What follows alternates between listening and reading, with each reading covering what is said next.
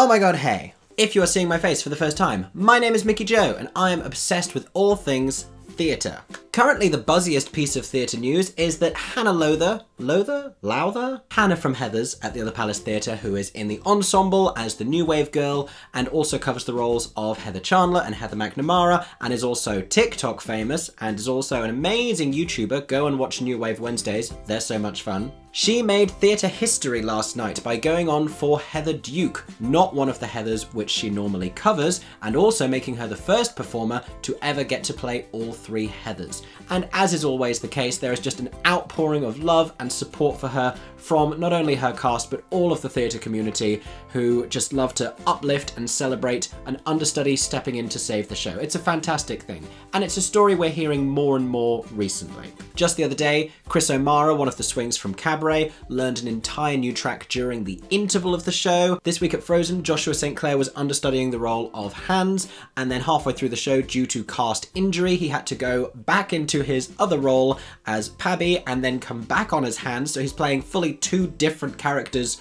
during Frozen. Explain that to an audience halfway through the show. And recently Carolyn Maitland, who is joining the cast of the new musical But I'm a Cheerleader at the Turbine Theatre, went on in a new role with only 4 hours of rehearsal. Now these stories are amazing and inspiring and say so much about the resilience and the power and the ingenuity and the adaptability of trained theatre performers. And while I am really thrilled to be able to celebrate these understudies and thrilled that they're getting these opportunities and it's leading to such things as Hannah Stewart getting to go and be fantastic in Six on Broadway, I do also feel there's a conversation that needs to be had about why this keeps happening. So today we are going to be asking the questions. Is it up to the understudy to save the show in the West End, or is it up to the producers to make sure that doesn't need to happen? I do want to say, first of all, I'm not here to criticize any producer trying to make shows happen during an ongoing pandemic. And I do think we are still in an ongoing pandemic. Look at the numbers. We are not entirely out of the woods. We are still into the woods. Haha.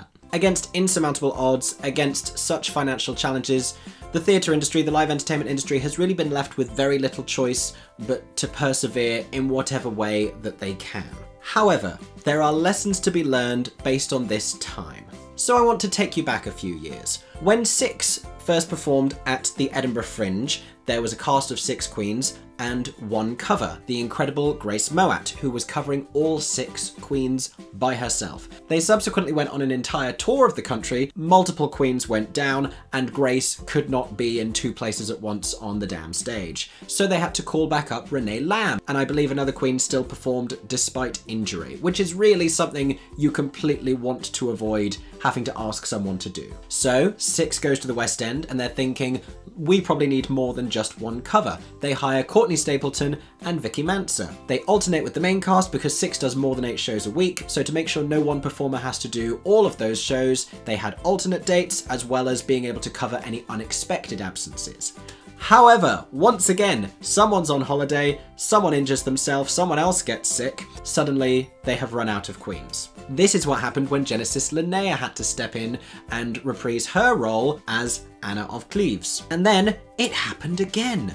They had Genesis back, but they were still down another person, and this is when Toby Marlowe had to step in and sing the role of Catherine Parr in a concert-staged version of the show. At this point, Six are learning their lesson that they need more covers. Then they launch the UK tour. The UK tour begins with 3 covers, and London has 4 covers by this point. They still manage to run out of queens. It happens constantly. I cannot tell you how many times there have been crazy things happening at Six. Maya having to come back after leaving the show to go and help out the tour in Manchester. Cast members from the tour being put in a taxi to come up to London to make their West End debuts to help save the London show. At this point, Six have learned their lesson, and when the new cast opened at the Vaudeville Theatre recently, there are almost as many covers as there are principal queens. So the entire cast could go down and the show would still be able to go on. My point is, this is a show that learned its lessons from its hard and trying times. Cut to Paul Taylor Mills' production of Heathers, trying to reopen the tour and a new West End production simultaneously during a pandemic. And there were a couple of occasions where people from the London cast had to go and understudy in the tour cast to help the tour stay open, and various different issues, and they had people coming back and reprising roles. Then cut to this most recent run at the Other Palace. This has been wild. Multiple different occasions people have had to come back from previous casts, and one of the issues that causes this is Heathers does not have swings. Now let me explain what a swing is if you're not sure. When a principal cast member, for example the actress playing Heather Chandler, is unwell or unable to perform for whatever reason, a member, usually of the ensemble, who has understudied that role will then play that part instead. However, they still have lines and a position in their ensemble track. They might have to slap Veronica's lunch tray. They might have to sing "She's the horse I never got for Christmas," integral parts of the show. So a swing is someone who understudies those ensemble roles. And also a member of the ensemble themselves could be unwell and unable to perform in the same way, so you need someone to cover their roles. Heathers does not have swings, which means as soon as a principal cast member is unwell and a member of the ensemble has to move up, there is just a gap in the ensemble, and they have what's called a cut show, which is where they have to redistribute those lines among the other ensemble members. So the situation for Hannah having to go on for Heather Duke is that principal Heather Duke, Inez, was unable to perform, as well as first cover and only cover Heather Duke, not able to perform, which means there is no one else in the building who covers that role or has played it before. I'm assuming they attempted to call people back from previous casts, because that has happened during this run. They have had previous Heather Dukes come back for this other Palace run, but I'm guessing nobody was available. And because Hannah, you know, she's done Candy Store, she's played the Heathers that are always on stage at the same time. McNamara and Duke pretty much share the stage the entire time, so she kind of knows her lines just from having learned the one role and played McNamara a bunch of times. So she felt like she could do it, she learned it, she did it, great, fine, amazing, she's fantastic. Because she was on for Heather Duke and because Mary Jean Caldwell was on for Martha Dunstock, it left May Tether as the only female member of the ensemble. And while I completely reject the idea that an understudy performance is in any way less than, because I think understudies are superstars and I've seen some incredible understudy performances, I think when you're seeing that cut a show where you only have one member of female ensemble, I don't care what you tell me, that is a slightly diminished version of that show. It just is. And the other issue I have with this is something I touched on previously when I was reviewing this production of Heathers at the other Palace Theatre. A lot of the roles that in the most recent West End run were being played by people of colour and now being played by white actors. And I don't think this is a one-way door where once a role is played by a person of colour, it can only be played by a person of colour if that's not integral to the character. However, it is disappointing that, you know, such progress was made in this particular show, and then we're going back to a very white cast, with the exception of Heather Duke. Now, as far as I can work out from the show, there's nothing canonically to suggest that her character has to be a woman of colour. However, ever since the show has first been professionally produced off Broadway, it has always been played by a woman of colour. In the original West End cast and in subsequent casts, that is always how the role has been cast, which is something that I take issue with anyway, because I feel like so often when a show comes over from Broadway, there's this template of diversity, and it's like that's the non-white role, for literally no good reason other than the fact that it's what people, directors, producers, casting directors, whoever they may be, are accustomed to and what people expect visually, which is completely gross, if I'm being honest. But I do fully support this role being cast as a person of colour consistently, because if not for this role, then the entire cast would be white at this most recent Other Palace run, which is just as gross, in fact, way more gross. So my issue here is, when you cast Heather Duke as an actress of colour, and you cast one other actress of colour to understudy that role in the ensemble, you are making a very clear point about that character. And when a white actress has to play that character because both of those actresses are calling out, and you then have an all-white cast, it just feels conspicuous and it draws attention to the lack of diversity in this cast. Like, we're very much supposed to be making progress in terms of reflecting diversity on our stages, and this cast at this performance would have been whiter than the original Other Palace cast years ago. It just feels like a big step backwards. So I do have a few casting issues here, and I don't know who these decisions came down to, whether it was producer Paul Taylor Mills, whether it was director Andy Fickman, I really don't know. I do feel it's irresponsible at this point not to have more covers and more swings to cover the ensemble in this production. They keep being short-staffed, as it were. This keeps happening. I don't know how they haven't learned from the number of previous times they've gone through the same situation. However, there is a cast change approaching for Heathers.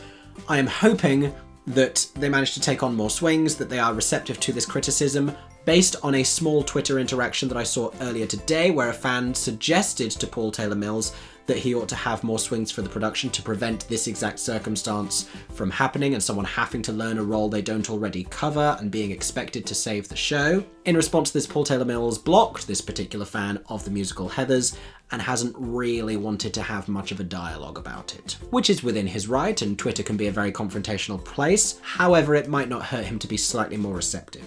Especially because exactly the same problems are happening at But I'm a Cheerleader, Paul Taylor Mills' other musical happening at his other theatre, the Turbine Theatre. So Carolyn Maitland had to step into a role again with 4 hours rehearsal under very similar circumstances. She was set to be joining the show to understudy 2 of its female roles anyway, in a track that was being created for her because this production did not start with enough understudies, did not start with enough swings, and has now, to its credit, recruited more because they've had to cancel a buttload of performances, which for a new musical is not something you want to do. They need to be building hype, they need to be building word of mouth. They don't want to be having to cancel performances of a limited run at a small venue. But this does make it even more baffling as to why Heathers can't learn the same lesson and just take on the few extra covers that it needs. I was talking about this with someone earlier who maybe has even more stagey knowledge than I do, which I know it's possible.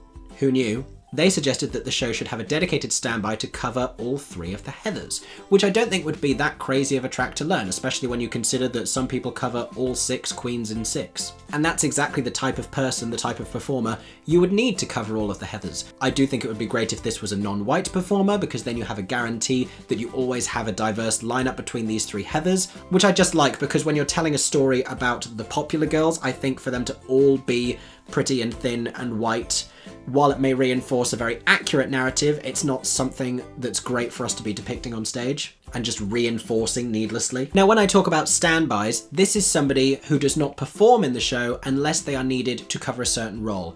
The Phantom of the Opera has a standby, Christine Daae has an alternate. A lot of Andrew Lloyd Webber shows, in fact, have historically used alternates and standbys. In the original production of Evita, the actress playing Eva Peron only had to do 6 performances. She had an alternate for the other 2. Same with Christine Daae. This is either because Andrew Lloyd Webber realised he had written some very vocally demanding scores, or because both of the actresses in those original productions were sleeping with one of the composers. Oops, I said that out loud, but it's true. You can Wikipedia it. It's not even salacious, that's just factual, and very many decades old. Standbys and alternates are something we're actually seeing more of in the West End. Carrie Hope Fletcher has an alternate as Cinderella in Cinderella, another Andrew Lloyd Webber show. Dewey Finn has an alternate in School of Rock, another Lloyd Webber show. I, for the longest time, have been saying that Elphaba should have an alternate in Wicked, because this is surely one of the most vocally demanding roles in the West End. Having an alternate would mean the actress is able to maintain her vocal health better, she's able to maintain more of her stamina, she's more likely to be on at the performances she's scheduled to be on for, and Wicked fans always want to go and see the understudies and the alternates. It's really exciting to see an alternate. Wicked fans are always really into those performances, and the tourists who buy the Wicked tickets tend not to care who is playing Elphaba. It just means fans have an opportunity to see that performer. It's a great chance for them to perform regularly and to be seen and to go on and gain that experience. And you're also more likely to see the principal performer at their scheduled performances. Another interesting understudy story that is currently happening in the West End is Joel Harper Jackson in, and I have to say this play name on YouTube once again, Cock. Now, this play opened with multiple stars in its cast, headlined by Jonathan Bailey and Taron Egerton, stars of television and Hollywood. Audiences finally got the chance to see Anthony Bridgerton and Elton John of Rocketman together on stage being homosexual, and had to pay a fortune for the privilege. Now, when Taron Egerton dropped out of the show after fainting at the first preview and subsequently having COVID, perhaps, he was replaced by understudy Joel Harper Jackson, who has been gaining rave reviews and who I would love to go back and see in the show. I've heard fantastic things. But this then did spark a conversation about inflated ticket prices, because the prices audiences were being charged for these tickets were 100% tied to the status of not only Jonathan Bailey but Taron Egerton, because Jonathan Bailey is a huge rising star at the moment. Bridgerton is happening, but Taron Egerton is the movie star. One of these things is not yet like the other. And while I think that shouldn't matter, and I don't think anyone should be entitled to ask for their money back because an understudy is going on, because again it reinforces this idea of understudies being less than, which I don't think is true,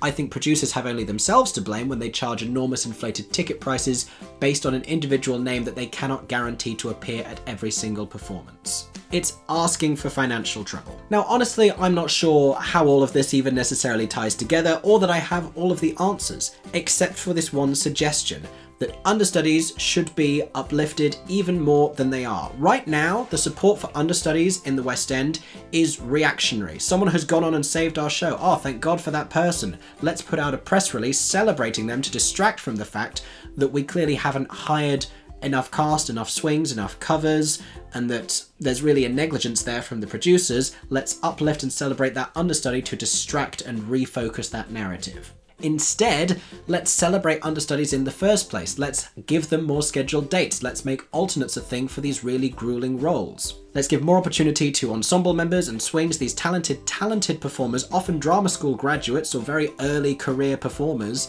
who can absolutely play these roles but don't necessarily have the credits to be trusted with a main principal performance. But you can put them in an ensemble role, you can let them go on a few times, give them a few scheduled performances in a principal role, and let them develop their skills, let them train, let them gain industry experience. Everyone benefits from this, literally everyone benefits. And when I say understudies aren't celebrated and uplifted, there is a show in the West End that had scheduled alternate dates where an understudy would go on weekly at this performance every single week, and this would be clear to fans and everyone, and they made no secret of this, but they refused to call them an alternate. Why is that? If someone is going on for those performances, let them be considered an alternate. I'm also reminded of Amber Riley's Olivier Awards acceptance speech, where she only performed the role 6 nights a week, which I think is incredibly valid. Effie White in Dreamgirls is a hugely demanding role, and it gave a great opportunity to her then alternate Marisha Wallace, who has become a huge star in her own right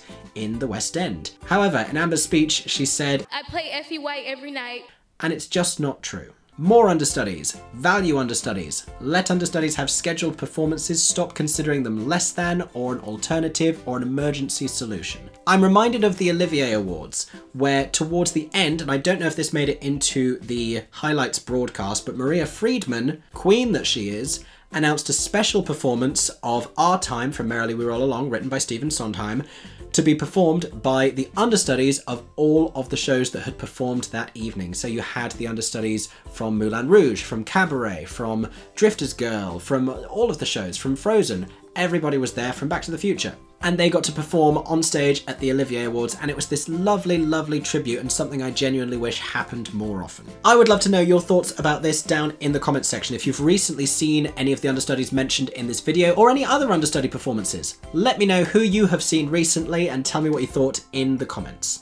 Thank you so much for watching today's video. I hope you enjoyed. If you did, make sure to subscribe to my Stagey YouTube channel for plenty more content coming very soon about all of your favourite shows.